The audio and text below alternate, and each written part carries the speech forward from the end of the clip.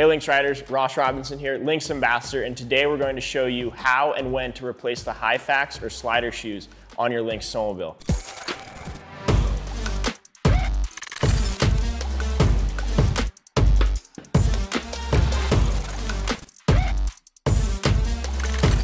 Now don't forget to hit the subscribe button below to get the latest Lynx snowmobile how-to content and insider information.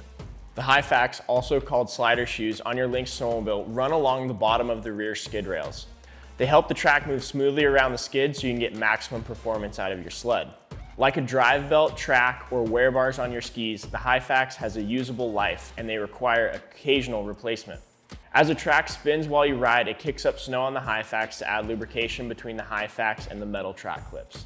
If you're riding in low snow or icing conditions, your Hyfax will wear more quickly than riding in loose snow. Knowing when to change your Hyfax is quite simple. If you look along the outside edge, you'll see the lines that run the full length. This is the wear indicator. If your Hyfax is worn to or past this line, it's time to change them out. Changing them out is quite easy as well. All you need is a Phillips screwdriver, center punch, mallet, pliers, handsaw, and silicone lubricant. Before we do anything, we want to make sure we remove the tether from the snowmobile.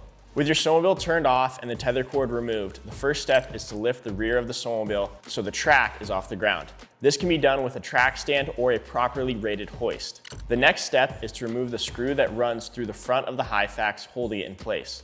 With the rear of the sled lifted, turn the track by hand until one of the track windows aligns with the screws, allowing you to access it from below. Make sure not to lose this nut as it is inside the rail. Place your center punch into the screw hole and tap it with a mallet towards the rear of the skid until you can grasp the back end of the Hyfax with the pliers and pull it out the back through a track window.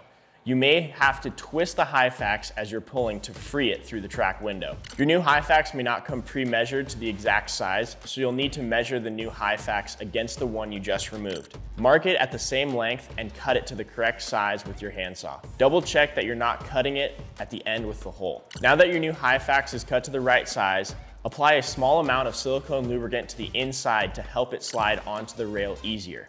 To get the new Hyfax started, insert it through the track window at 90 degrees and twist it to proper orientation as you start to slide it down the skid rail. Continue pushing the new Hyfax forward on the rail until the screw hole aligns with the hole in the rail. You may have to use your punch and mallet to push it on the last little bit. With the holes aligned, reinstall the screw, nut, and tighten.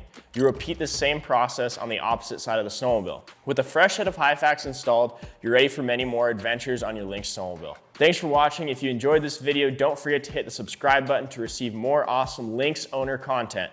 You can also find more great content in the Owner Zone section of the Lynx Snowmobile website. I'll see you on the snow.